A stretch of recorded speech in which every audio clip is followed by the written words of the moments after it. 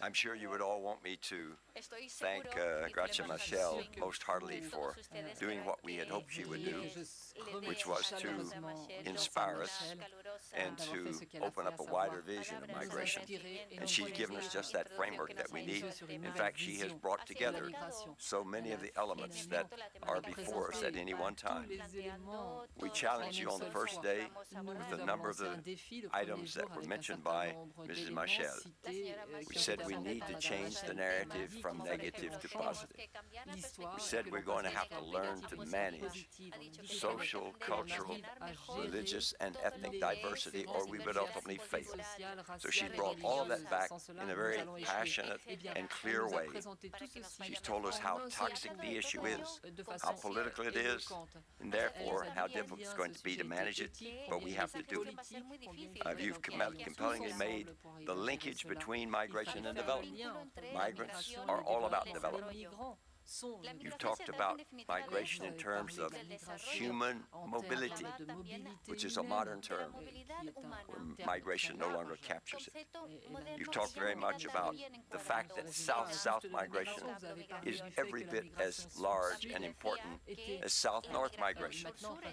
You've talked to us about the importance of dealing with our diaspora in a way that they contribute both to home and host societies.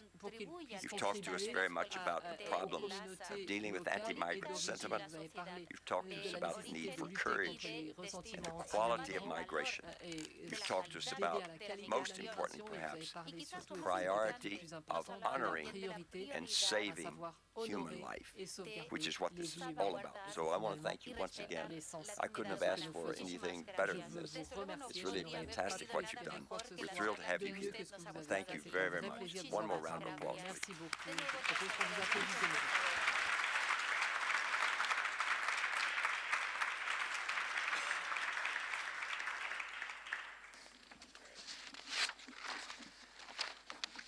Thank you very much, Excellency. Merci beaucoup. Excellencies, we've come to the end of the first part of this morning's agenda. We'll move on straight to the second part, which is a high-level segment. And I'll ask the panelists to come forward. Aux personnes qui doivent être à la tribune de venir nous rejoindre.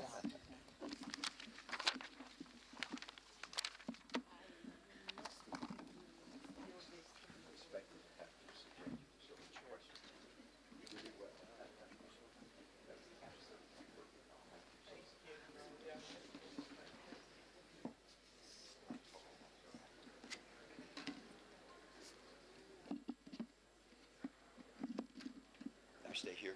Move over.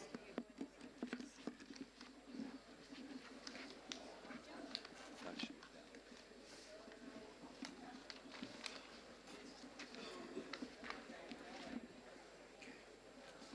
Over here. Are you happy now with these? Yeah, I don't know what happened.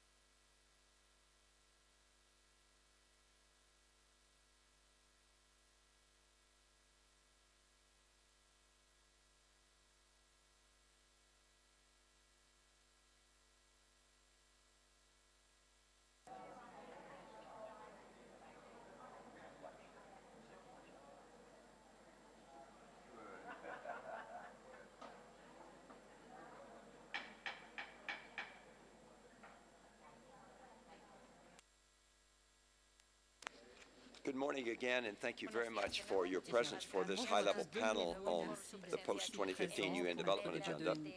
I want to welcome you all to this segment, and I'm particularly happy to be able to introduce to you a panel of distinguished personalities from a number, who are going to look at this from a number of angles on the question of development and migration. I think during the panel we tried to do two things.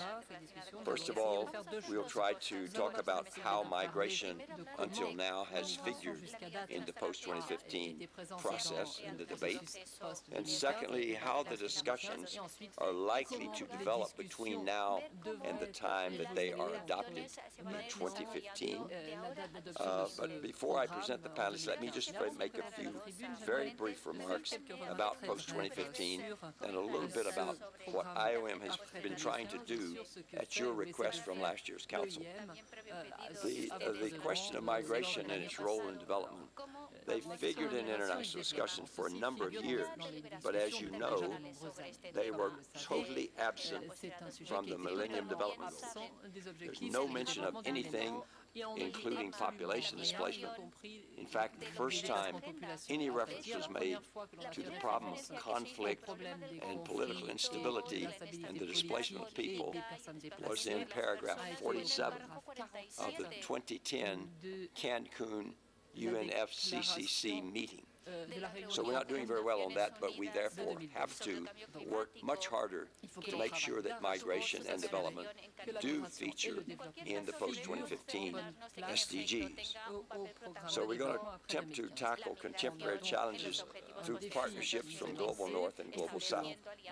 In the resolution 2070 of the Council, you ask us to continue to engage in the ongoing consultations on the post-2015 UN Development Agenda process, and we've been doing that.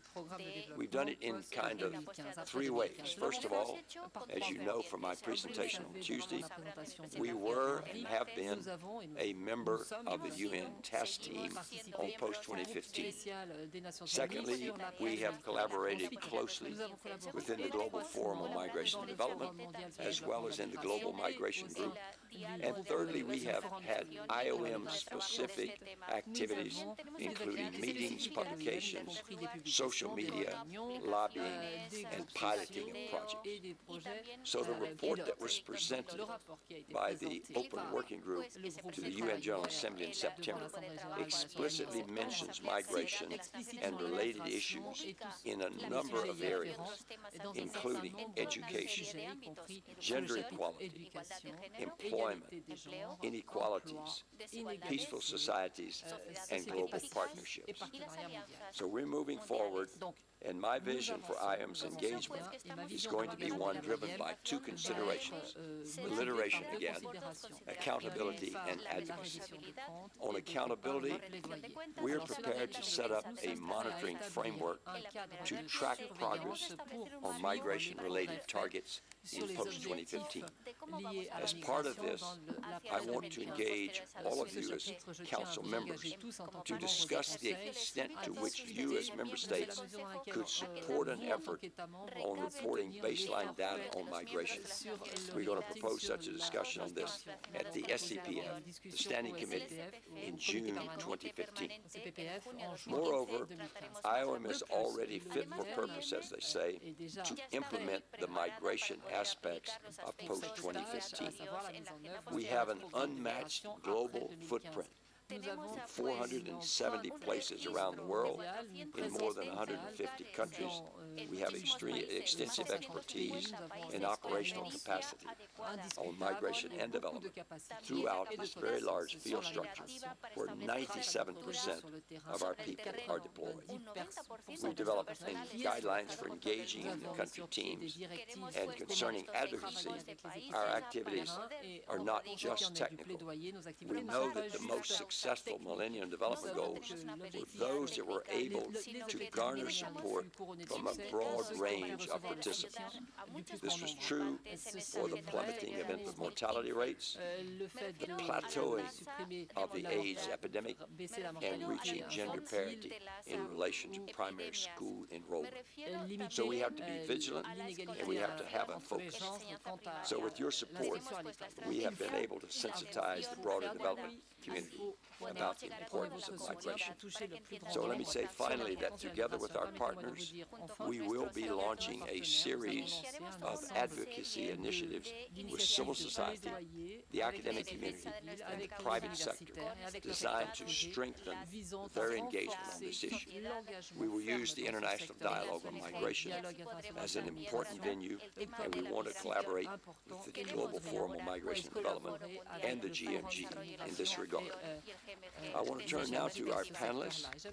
We're very pleased to be able to have Sir Peter Sutherland with us this morning, the Special Representative of the Secretary General on International Migration and Development. He was unable to join us for a number of reasons, including fog at the Heathrow Airport. But I'm delighted, Peter, that you can be with us on video link. I know this has taken a lot of effort on your part to do this, but you're always faithful to us. We've had you here many times, and it's always an honor and a great pleasure to have you join us. We will then have words from our three other participants, but let me start, if I may, with you, Peter.